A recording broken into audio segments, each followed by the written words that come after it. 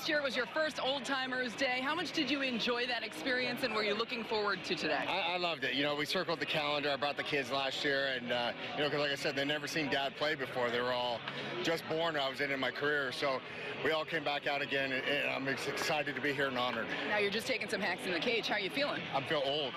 I feel old and tired, but no, I love every minute of it. This is the best time and the best part of being a Yankee. Aaron Boone had a huge smile on his face. He was able to send one out to left field. Can you still hit one out? Oh yeah, I hit a few already in batting practice. Now I'm tired, so I need to go rest now. Jason, thanks for the time. Thank you so much.